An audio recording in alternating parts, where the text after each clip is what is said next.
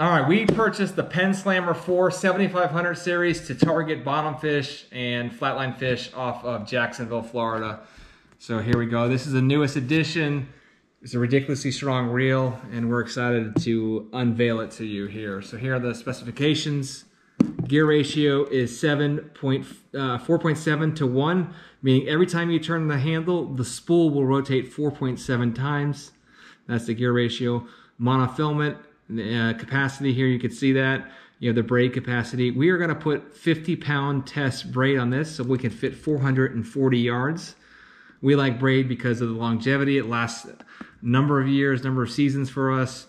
It doesn't stretch, and you can really feel the bite a little bit more, and it's thinner, so you don't need as much weight to get down to the bottom.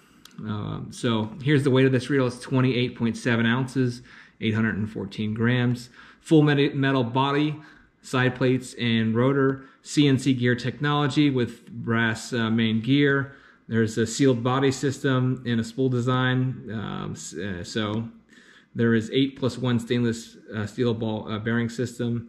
And there's a line roller bearing as well. So without further ado, here we go.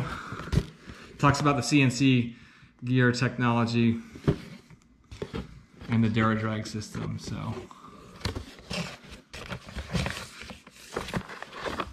there we go. And it also comes with a spare handle. It's like a foaming handle, hard foam. So we're right-handed, so we're gonna reel it with our left here. Drag system's on top, of course. It's made for monofilament or braid. It's a nice size reel, and you can switch it, of course. If you're left-handed, you can put it on the right side. That's very easy. You're just gonna reel it backwards like this, and it's gonna come apart. You'll unscrew this part, which is also pretty easy, and just put it back on. Just screw it on like that. You can see up here, there's a reminder of the capacity of the reel, 7,500. It's pretty smooth. And just to show you a comparison, this is the BG 6500 Daiwa that we also purchased and did a reel review. So you can see the size difference just for comparison. This is like an offshore series. The one down, the 6500, is, they say it's more of an inshore series, but it's a pretty comparable size. It's a little bit bigger, as you can imagine.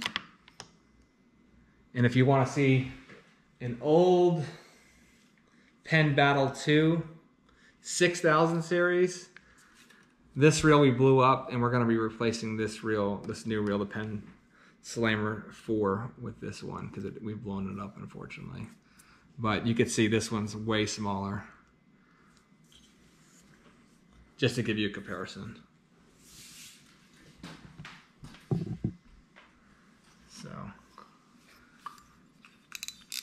And the way we're gonna set this reel up, if you wanna watch that video next, we're gonna put 50-pound braid, and then we'll put, basically probably 20-25 feet of fluorocarbon leader. We will use a 1/2 ounce to, anywhere we use a 1/2 ounce to 2 ounce egg sinker. So this is a 1/2 ounce egg sinker. We don't actually put a swivel on it. You can if you want. And then we're gonna pair it with this 2/0 VMT circle hook 3X. Never had an issue with bending these hooks. I think they've been great. Very impressed. Tournament circle hooks, non-offset, and they're not too expensive as well. So if you want to see more videos, we got a lot of good content coming up. You want to see us catch some fish with this guy, you want to see us, we're also going to show you setting it up, so you'll see that video as well. So make sure you like and subscribe. We'll see you next time.